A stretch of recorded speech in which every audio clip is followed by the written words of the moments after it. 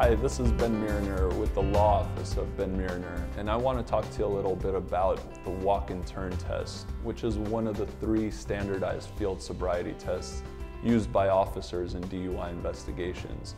Now, officers will commonly use this test because they know this is considered the most difficult field sobriety test because A, it has the most instructions, and B, it's very difficult for someone to perform who is completely sober, regardless of if they have balance issues or not.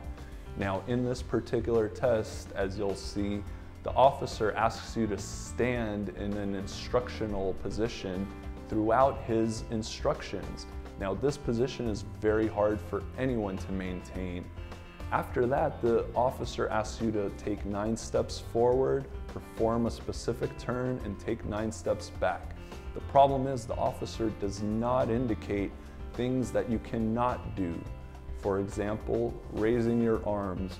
It's very common that an individual may raise their arms for balance just out of human nature, and the officer does not tell you you cannot do that.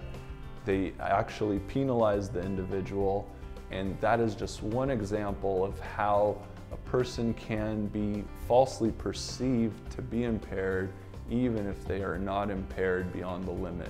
And that is precisely why you need a trained DUI attorney that will fight for you. For a free consultation or for more information, contact the Law Office of Ben Mironer at 818-261-0979 or visit him online at mironerlaw.com.